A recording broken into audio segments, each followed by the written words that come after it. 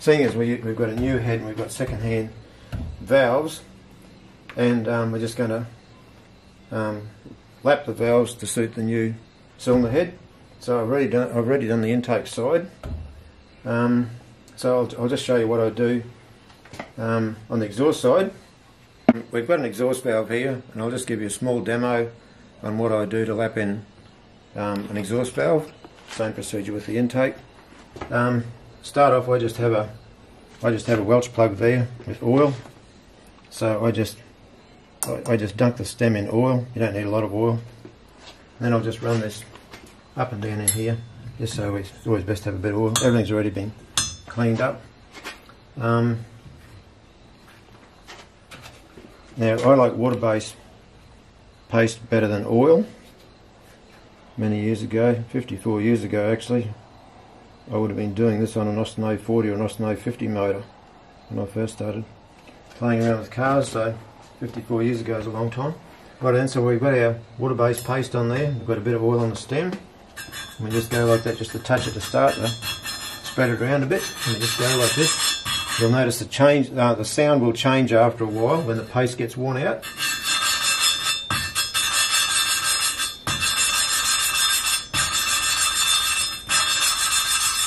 Now, can you hear the sound changing? You'll listen, you'll hear the sound change.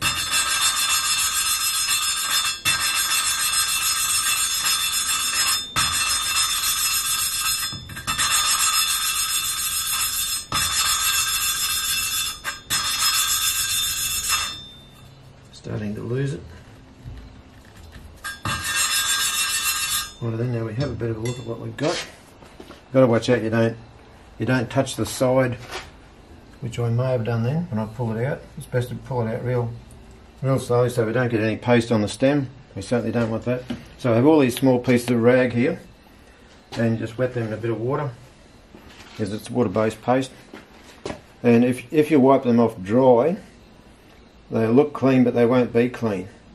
Then if you wipe them off wet, everything turns out a lot cleaner. And we just use that one piece of rag once. We don't use it again. And then they look like they're going to turn out really good. You have a look on here to see there's no pit marks or no tracks right through. And if we have a look over here at the seat itself, we can see it's the same colour all the way around. It's touching all the way around. I'll just get a little light there. Most times I like to give them 2 shots. So here we go again, we'll just give it a bit more. If I can get some to come out. Just go around, just touch a bit on there. You don't need a hell of a lot, if you can see here. That's all you need, is about that much. If you're fussy, you can go and level that out so it's evenly spread. Like that. I'll wipe that off with my jeans. And just do the same thing again. Just put a little bit more oil on the stem. Be careful we don't touch the edges, and there we go again. You'll hear when it first starts it sounds real gritty, and as the paste wears out it becomes quieter, more high pitched.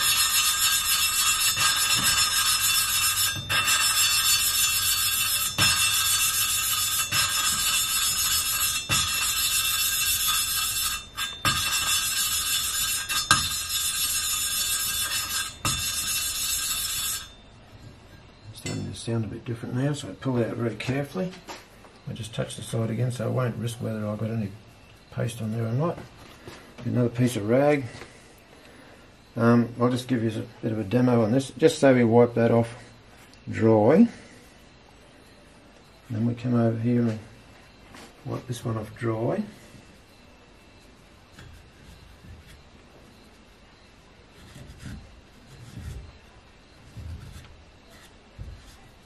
Now that looks pretty clean, and you'd think, oh yeah, the job's done. But if you look, I'll put a bit of water on that piece of rag.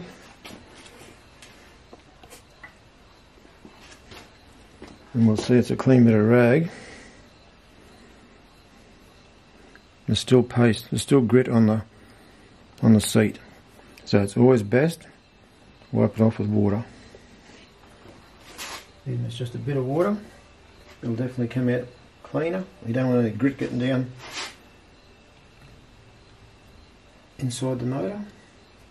You want a piece of rag, that's why we'll always have tiny pieces of rag pre-cut. And that's what we do, wipe that out, and a bit more oil on there, and that is pretty well ready to assemble. With the older cars, if they had burnt valves, a lot of times they'd have a track burnt through. They just have an area that was just burnt through, and if they were badly burnt, you have to throw the valve away, or you might have to get it faced off in a machine. Then there's a limit to how far you can go.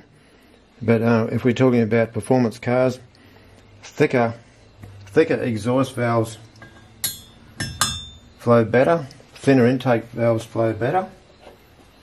And the theory is, if you have a multi-angle valve seat, so we have one at that angle, the one that seats, and the other one just a little bit knocked off the edge. So a 3-angle valve job will produce more horsepower, and the same in here. If you have a 3-angle valve job here, first seat's cut back, second seat's where it seals, and the third seat is aimed in. So the moment the valve cracks off the seat, it can just flow better, it can flow a lot more air and more horsepower. That's a bit more on the theory of how valves work. So we'll just keep going. We'll lap the other valves in. Once they're in, then we're pretty right. We'll put the valve stem seals on. They just, on this motor, I think they'll just tap on with a little socket. Valve springs on, retainers on, collets in, camshaft in, and you know, the head's getting pretty ready to be put back on the top of the engine then.